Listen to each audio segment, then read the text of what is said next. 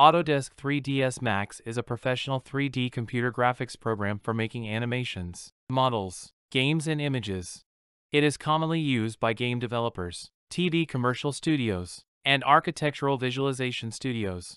In the modding community, it is often used for creating mods for all games ranging from Counter-Strike, Garry's Mod to Grand Theft Auto series and other titles. 3ds Max is paid software starting at $300 per year when using the Indie license and features a non-commercial license for students and teachers. Learning a new software can be a daunting process. For that reason, this video is split up into several sections to help get you started creating mods. The first time you open up 3ds Max, it is recommended to go through and customize a few things to make it easier to use. This includes setting hotkeys and interfaces. Let's first customize our interface. If you would like to skip ahead, please start watching from the timestamp, exploring the application. You may find it useful to press Alt-W with a viewport selected. This maximizes the view. Start by right-clicking the upper left panel and untick Viewport Layout tabs. This makes it a little more compact. You may also want to adjust the width of the command panel, as you will be spending a lot of time within this panel. You may want to save to a new workspace by clicking the button in the upper right corner and clicking Manage Workspaces. While you are at the command panel, let's start configuring some modifier shortcuts. These are modifiers that are used a lot in this channel, so having them saved will help you follow along. Unwrap UVW, Vertex Paint, Smooth, Edit Poly, UVW Map, UVW Xform.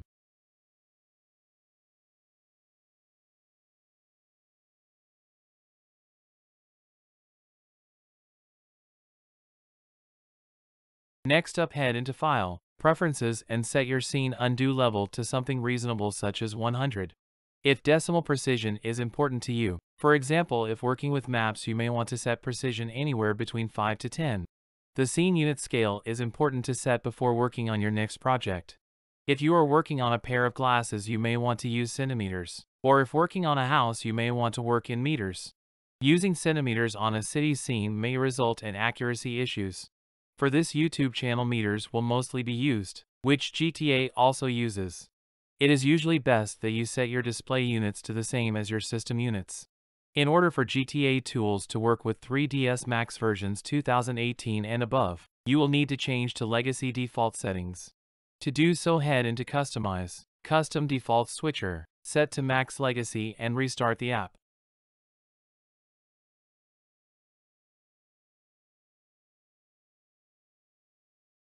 Next up, you may want to configure your hotkeys.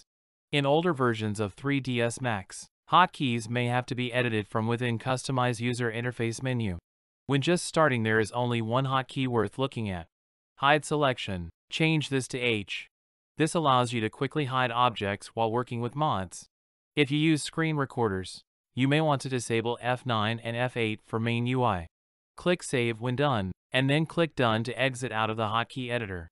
If you tab out of the application a lot, the Alt options at the menus at the top may start bothering you. To prevent the underscores from showing, head into Customize User Interface, Menus, Main Menu Bar, edit the menu items and remove the prefix character in their name. When done, save to a new interface configuration file. The most important controls to keep in mind are Q for selections, W for select and move, E for rotate, R for scale. With everything set the way you like, we can now begin exploring the application. To avoid losing progress on your creations, it is always a good idea to save your project. Myself and professionals have lost hours, even days of work by not saving regularly. Using the auto backup feature may help, but with larger projects it can slow down your system when saving the backup. For that reason, it may be desired to turn off on larger projects.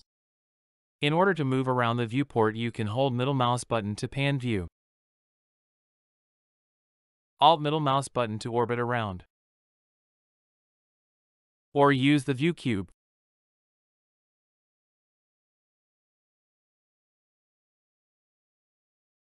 Let's start by creating a sphere through the Create panel. Click anywhere in your scene and drag to determine the size. If we head into the Modify panel, we can start manipulating this sphere. For example, we may want to lower its subdivisions. All primitive objects created from the Create panel can have their subdivision, length, width, height, Radius and other parameters changed as long as they are still a primitive object.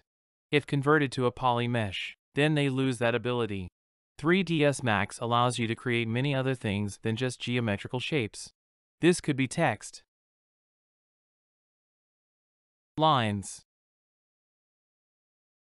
stairs, and other presets.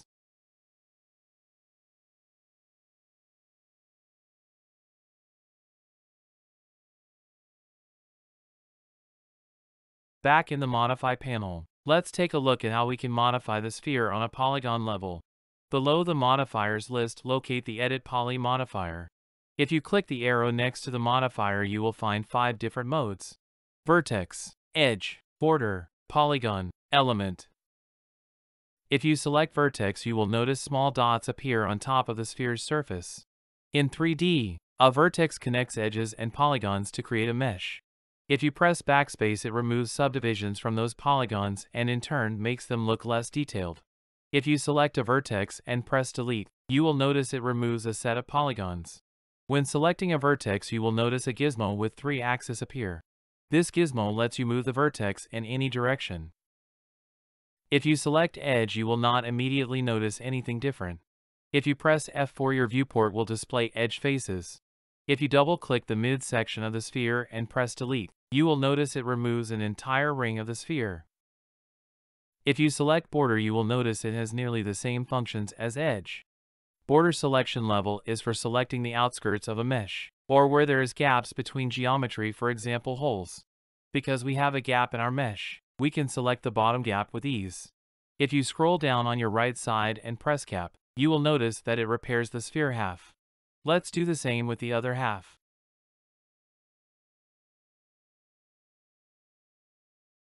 If you select polygon and click on the bottom half of the sphere surface that you just created, you will notice it selects the entire area. This is an n-gon, which in simple terms means it's a polygon with more than 4 edges. If we select a polygon on the side, you will notice it only selects one of the small polygons. We can perform actions on it such as extrude inwards, inset, and perhaps extrude outwards.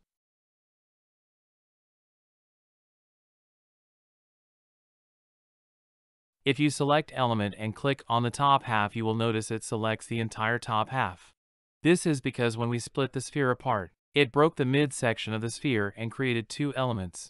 If we were to detach the extruded polygons to element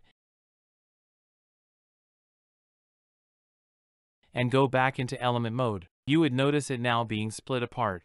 This is because the part was detached and thus no longer stitched with the sphere.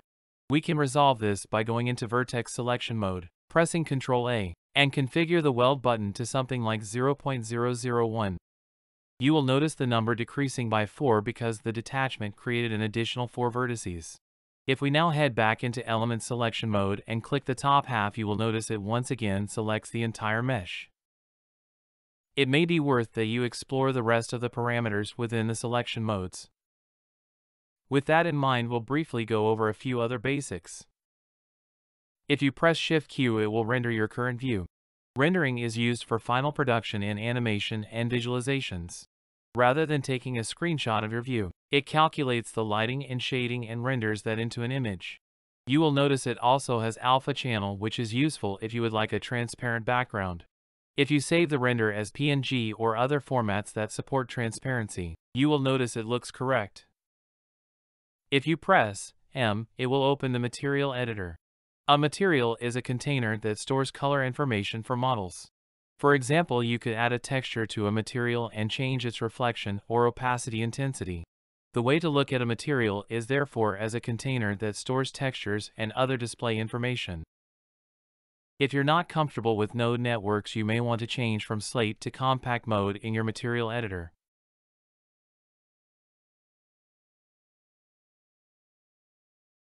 You can reopen projects from File, Open, or Open Recent.